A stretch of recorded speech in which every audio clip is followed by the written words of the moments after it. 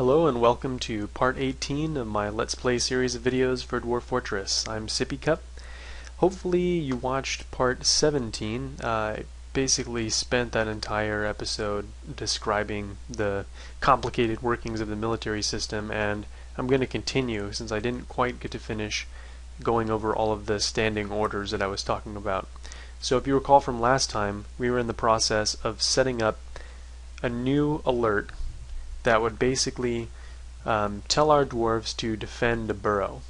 And if you recall, we defined a burrow as being this entire lower level where we have our dining room and our bedrooms. Basically, what I want this alert to do is basically, let's say later in the game I get down to a cavern layer and I've got, an opening in my fort deep down in the earth where scary things like troglodytes and cave crocodiles and whatnot can come inside.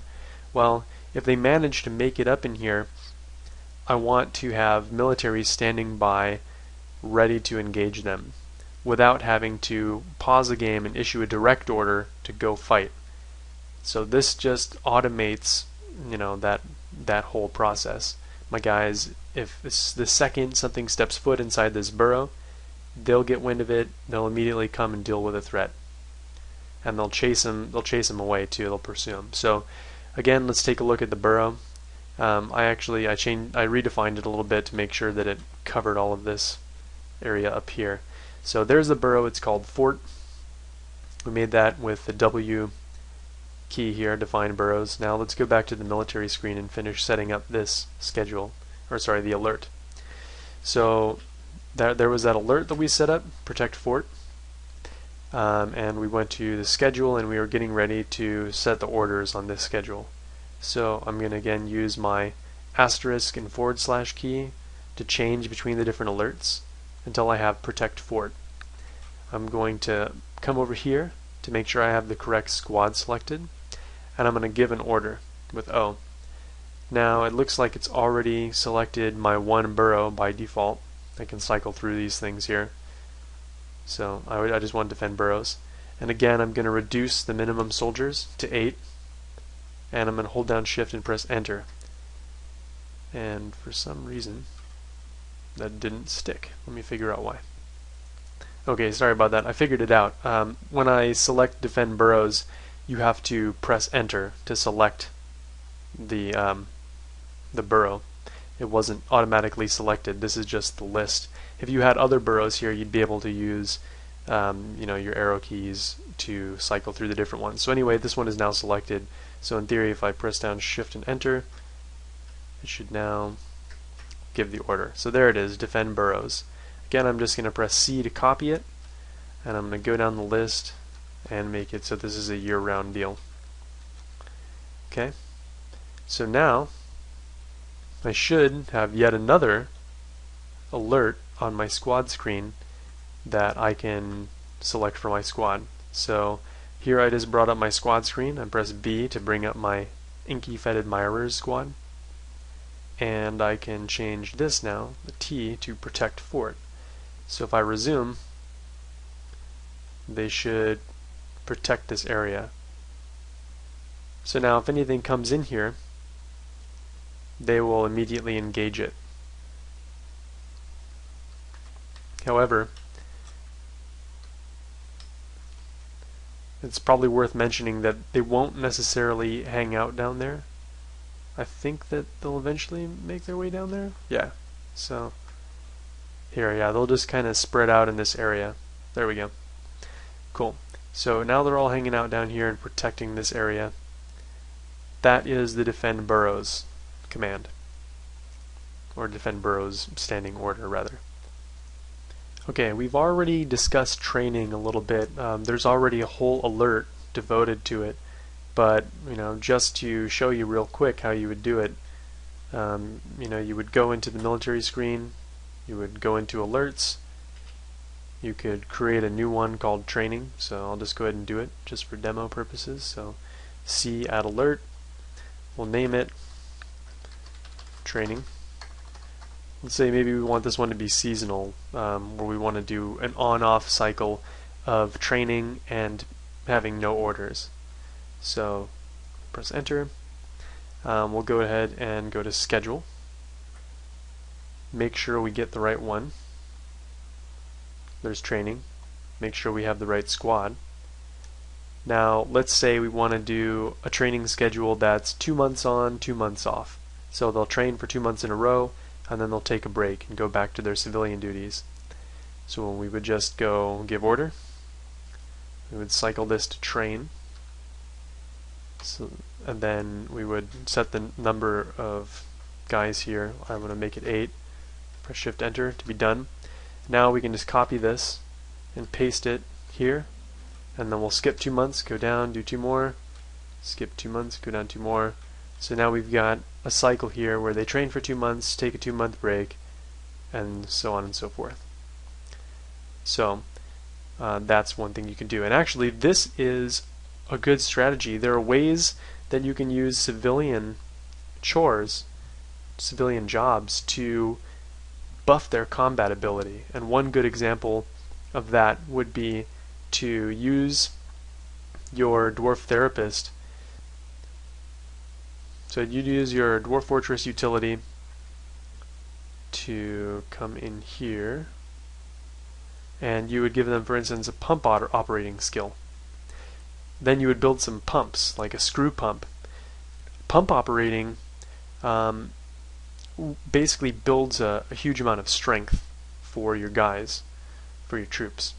So what you could do is figure out which guys are in the militia, and it tells you here, it makes it easy for you to tell, because their name is going to be bolded.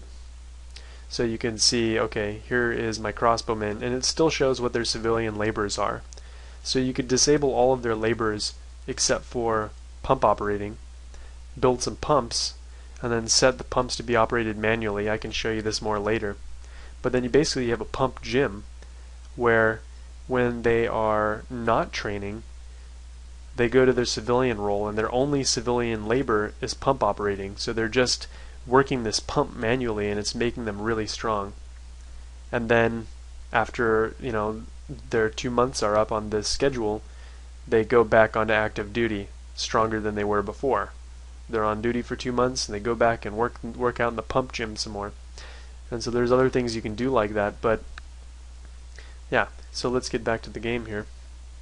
So anyway, so there's, you know, our on-off training schedule. The final thing that I have to show you about standing orders is patrol. A patrol is basically a way to link up multiple stations and have your guys go back and forth between them. So let's take a look at how you do that. Okay, so I've already got one station. If you recall, we used capital N to set a note for it. So let's get that up. So that's where my guys are right now. I have them on the station alert, so they are stationed here. So let's say I want to get them to patrol between this point and another point. So, you know, your scout comes in with a report that some groundhogs are setting up some improvised explosive devices to ambush the trade caravan. They do this all the time. Well, the trade caravan tends to come from the same place. I don't remember exactly in this case, but let's just pretend. Let's say it's somewhere over on the corner of the map, and I think this is about right. They usually come from somewhere here in the upper corner for me. It'll probably vary for you. So we'll set a new note, and let's see. We'll place one here. Oops, I didn't mean to place that. Let's delete it. Yeah, when you press P, it places it at your cursor. So I'll place it right here. So there it is. Now I'm going to name it, let's see, caravan. I'm going to press enter. Cool. So now what I have to do is create a route that they're going to patrol by pressing R. So I press R, I can add a route, and I'm going to edit the waypoints. So add waypoint, and first one will be caravan. Now if I come back over to my entrance, I can put my cursor over my entrance waypoint, or my entrance point, and press A to add that as a waypoint. So now I've got a route. I have the first point in my route as go to caravan, and the second point in my route is go to entrance. And when they're done, and you can actually see here that here's the actual patrol route. It's made a line here between these two. So now I can actually name this. We'll call this caravan route. And we'll press enter. So there's my new route, caravan route. So this is my kind of estimated, my best guess at the way that the caravan is going to come. So when I know that the caravan is about to be coming, I can set the alert to patrol this route, and if there's any thieves or crazy animals that I'm worried about ambushing the caravan, my guards or my my militia here should deal with it. So let's show you how to now select this and make it into an alert. So now I can escape out of this. I can go back to my military menu. I think I need to let's go look at alerts. So I don't have an alert for the patrol yet, so let's make a new one. Press C to add a new alert. We'll call it patrol. Oops, that didn't stick. Let's get to name it with Shift N. Sorry about that. Okay, so we want patrol trade route. We'll just abbreviate it. Okay, now we go to schedule, and we make sure we get the right alert up here by cycling with asterisk and /. I'm looking for a patrol trade route. Now I can come over here, make sure I got the right squad, press O to give order, press O to cycle through. Here's the patrol route, caravan route. Now I have to press enter to select it, I think. Okay, maybe it's just selected, I don't know. Subtract 2 guys, shift enter. There, okay, so it worked. I didn't actually have to select it for some reason, but so there's my patrol route. I'm going to go ahead and copy this, and then I'll paste it for all the months and escape out of here. And now, theoretically, if I bring up the squad menu, select my Inky Fed Admirers, I can change this active alert to patrol trade route. And if I resume, oh, it's saving because I think the season just changed. So let me pause for a sec. Okay, it got done saving, so let's resume the game and see if they start doing it. So there they go. They're off on their way to patrol the route. So there should be a minimum of 8 of them patrolling at any given time. This guy's running around with the barrel for some odd reason. Dwarf Fortress and its exciting bugs. And so there you have it. So one last thing that I need to show you. Okay, the last thing I need to show you really quickly is what's called a civilian alert. This is basically a way that you can confine your civilians to a burrow that you've designated to be a safe place, so that if your fortress comes under siege or there's just somewhere where you want them to go that's easily defensible, you can set that up. So basically I've already got that fort burrow, and that's a safe place. It's downstairs, it's protected. So now when I go to alerts and I want the protect fort, so that when my guys are protecting the fort, all my civilians are in that safe area, I can just press right arrow over here. Well, first I have to press enter to set this as the civilian alert. And then I press a right arrow to come over here and set that as a safe place by pressing enter. So now you should see when I have this set over, the civilian alert is in place and the burrow is designated as a safe place. Okay, hopefully that makes sense. If you have any outstanding questions about this episode or the one before, go ahead and post in the comments and I'll try to answer them. Thanks.